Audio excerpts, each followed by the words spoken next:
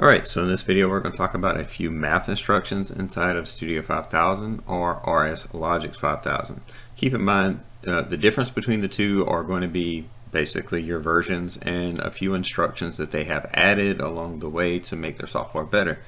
But when it comes down to it, the math functions that we're going to be discussing in this video are constant throughout the legacy versions and throughout the current version.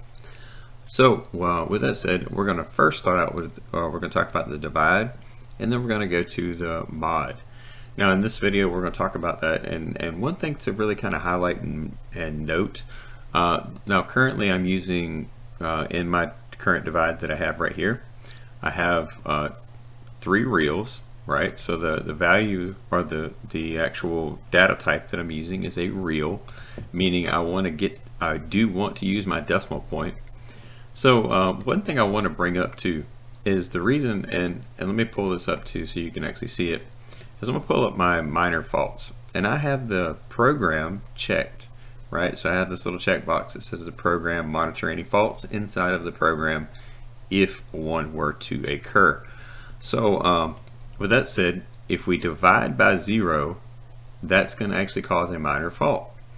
So, and I'll show you this. So we're going to toggle that, we're going to divide by 0. We're going to come up here, and that's not a hard, it's not a major fault, right? So we don't have a major fault, so it's not going to fault the processor, but this does give a minor fault inside the processor, which is obviously going to create a problem with your logic and the way it works. So just keep in mind, this is giving an arithmetic overflow, and it does give you the rung and everything, but it's doing it every second. You can see that. So how do we fix that? Easily come over here, and generally you'll see like programming put in place, something like a compare or something, you know, in front of this to say it's not equal to 0, like something.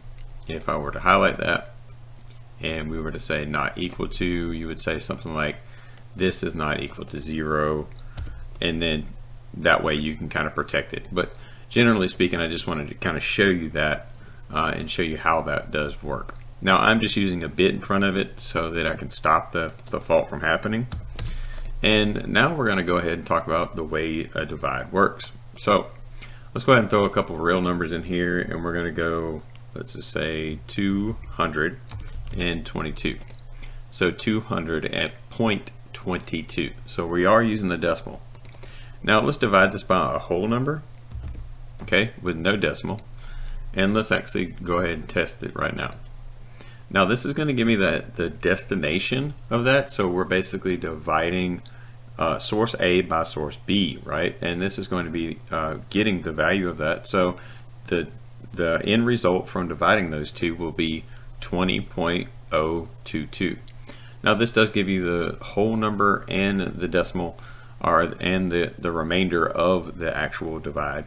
So how do we actually handle that, right? So how do we come in here and say that, what if we wanted to actually come over here and get the mod of that, right? What do we want to get the remainder? All right, so let's come over here and add a rung, and let's come over here, and real quick I want to show you, if you don't have anything, like if you don't have any, all this is grayed out up here and you don't have the ability, it's like, say for instance we deleted that and we deleted that, we don't have the ability up here to actually utilize any of these instructions. It's just because all you need to do is click on the rung that you want to add it to, and then come over here and add it. It's just that simple. So I just wanted to highlight that because that does kind of confuse, I mean, the issue a little bit when it comes to programming. So just keep that in mind. All right, so I do have a couple of bits that I made, so we're going to come over here and add these in here. And this is going to be testing the mod with the dint, and this is just basically toggle bits that I have up here just like this, right? And then we're going to come over here and add the real. So we're going to do 2 test things. We're going to make our actual tags, because I haven't made these tags yet. We're going to call these value. So we'll do values, and this would be a dint. Okay.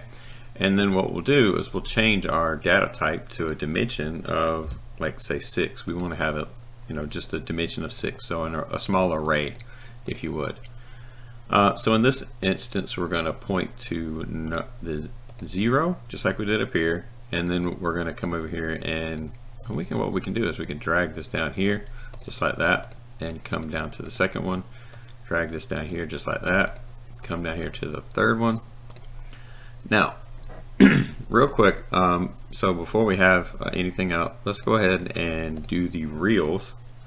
So we'll do the value, and we already have the value of reals, so let's go ahead and utilize the rest of these that we have.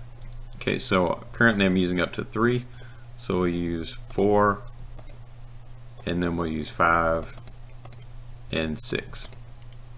Okay, so this would be 6. Now real quick, I wanted to discuss what does the mod do, right? So in case you didn't know, right, if you were coming in here, you were wondering, you seen it in a program, or you were trying to troubleshoot it and you were figuring out, you know, what's really the purpose behind it.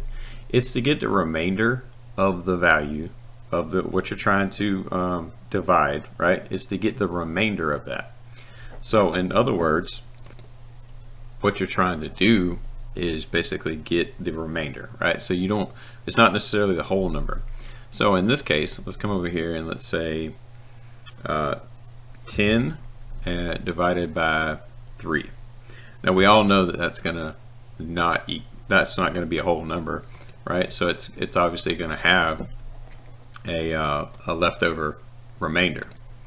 So in this case, the remainder is 1, right? So 10, 3, 1, right? So if we did 21, and then so if we did 21 and 3, we'll have a remainder of 0, right? So just to kind of show you how that mechanism works on a DINT level, meaning your data type is a DINT versus a real. Now let's come over here and do the same exact equation we did over here down on the mod, right? So I'll come over here and do the same exact equation we did, the 200, right? So we'll do 200.22. So let's add another 0 in there, and we'll divide that by 10. So a whole number with no, you know, basically nothing after the decimal.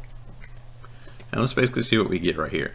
Now we know for a fact that just from the using the divide up here, that basically dividing 200 by 10 is going to give 20, right? So in this case, we should just get the remainder of that down here, and we should not get 20. So all we're going to do, and you can actually see that did come true to form. So what happened is, again, so it's the remainder of what is not a whole number. So if you look at 10 divided by 200.22, so the decimal 2 as well, the remainder of that division is going to leave the factor of 0.2200001222, and that's giving you the information. Now you might be asking yourself, why would you use that? Now the mod is used a lot of times in, say, servo controls, some kind of mathematical equation for speed controls, just different things and I'm giving you a couple just examples, not really set in stone on what you would use it for, but I have seen these used in the industry for servo controls and stuff of that nature. And again, especially mathematics for let's just say process controls and like speed controls for drives and stuff of that nature. So just keep in mind, we can leave these bits actually active, and hopefully you know, you kind of get the difference between the divide and then using the mod, and then what you could do. Now the divide does give you the actual whole number and the decimal, but if you just wanted the decimal, you would just use the mod, right? And then the difference between using the mod with a DINT and using the mod with a real. So a real does give you the decimal point, with the DINT, of course, does not give you the decimal point. It's really based on whole numbers, so just keep that in mind. Your data types are important. They do work with this instruction, but again, I wanted to show exactly how a mod instruction worked. So with all that said, hopefully you learned a lot on that video. We'll see you guys on the next one.